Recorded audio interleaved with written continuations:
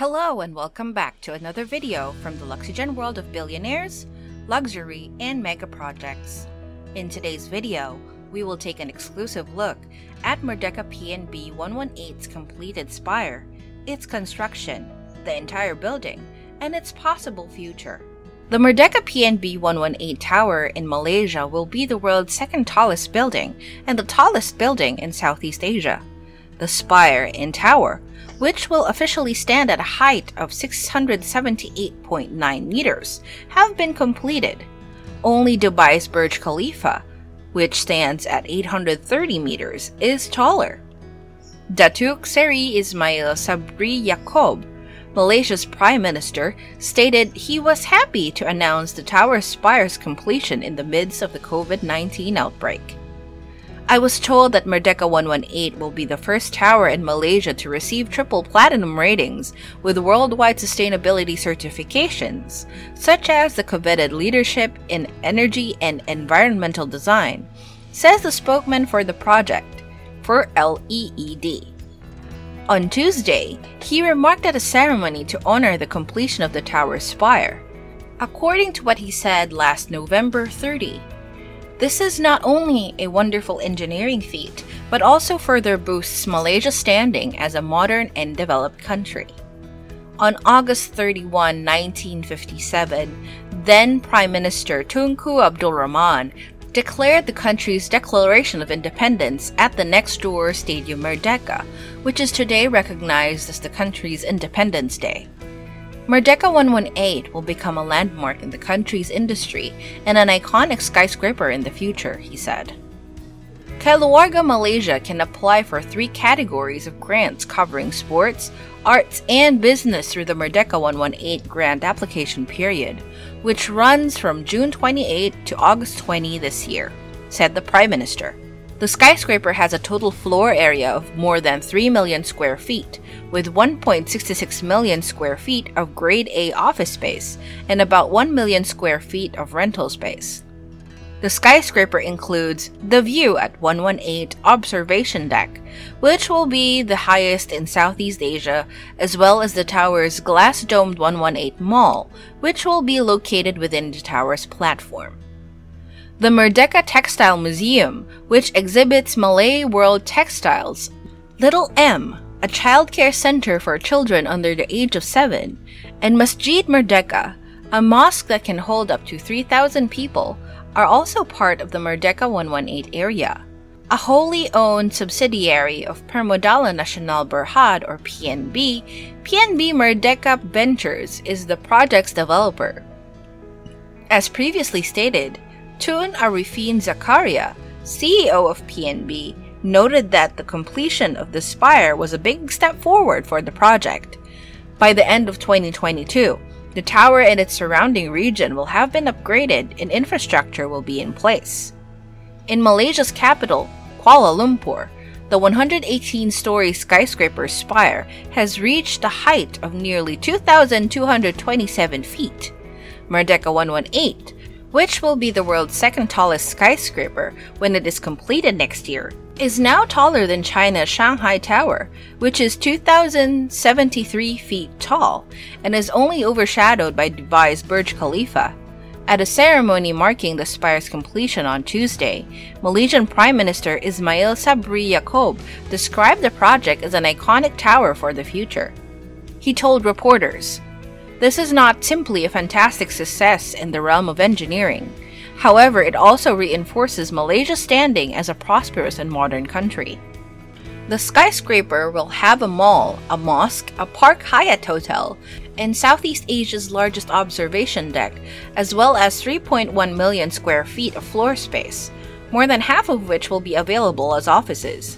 At ground level, the 4-acre site will also include public areas and a park. The skyscraper overlooks the Stadium Merdeka, where former leader Tunku Abdul Rahman declared Malaysia's independence in 1957 and is located in a historic district of Kuala Lumpur. The sculptural design reflects the picture of Rahman memorably lifting his fist to explain Merdeka, which is Malay for independence, more than 6 decades ago, according to Ismail Sabri, who was chosen Prime Minister in August. The triangular glass panels on the building's front were inspired by patterns seen in Malaysian arts and crafts, according to Fender Katsalidis, an Australian architecture firm behind the project. In a press release, the firm stated the design also symbolically represents the rich cultural mix that defines the people of the country. Carl Fender, one of the company's founding partners, said in a statement that the structure was built to enhance the city's social dynamic and cultural fiber.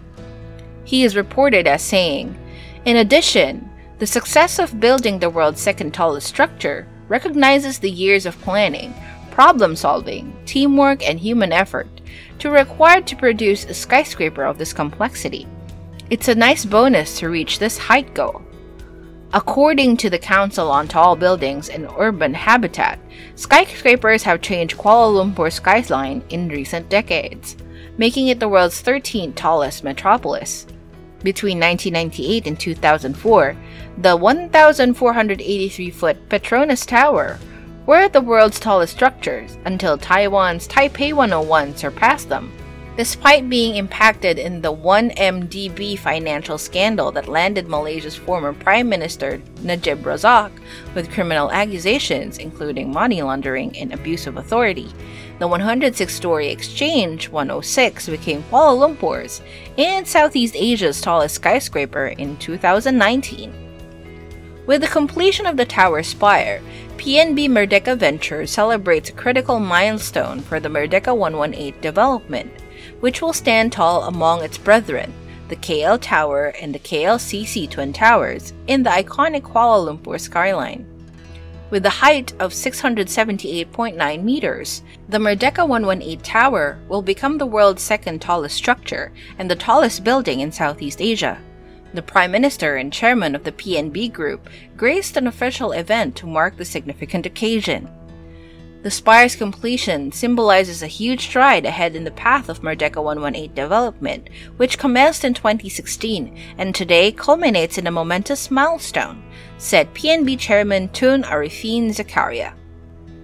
The Merdeka 118 Tower has the same position with some of our treasured historical sites, which makes for a stunning blend of the old and the present, said Encik Ahmad Zulkarnain On, President and Group Chief Executive of PNB. Despite the pandemic's obstacles, the building was built and the surrounding infrastructure will be upgraded by late 2022. The Merdeka 118 precinct, which is located in the heart of Kuala Lumpur's histrionic enclave, is planned to revitalize the neighborhood. The precinct creates a site for celebration that will draw both Malaysian and foreign visitors. It features work-life attractions to improve livability not only for individuals within the tower, but also for the surrounding community. The historical sites of Stadium Negara and Stadium Merdeka may be seen from the top of the tower. PNB has restored Stadium Merdeka to its previous state in 1957 and has also undertaken a feasibility assessment to reactivate Stadium Negara while protecting its heritage value as the sole custodian of these national heritage monuments. The Merdeka 118 skyscraper will be the first in the country to receive a triple platinum rating with worldwide sustainability certifications such as LEED, Green Real Estate or Green RE, and the Green Building Index, setting new standards in sustainability or GBI. What are your opinions on the Merdeka PNB 118 building? Do you want to see Malaysia make taller skyscrapers in the future? Let us know by commenting your ideas down below. Thank you so much for watching this video. We hope you enjoyed it and we hope that you learned a little bit more about Merdeka PNB 118. Please join us again for another Luxygen video. To stay updated to our newest videos and content, please hit the like button, smash that notification bell, and subscribe to our channel. We hope to give you more videos in the future. Until then, take care and see you in the next Luxygen video.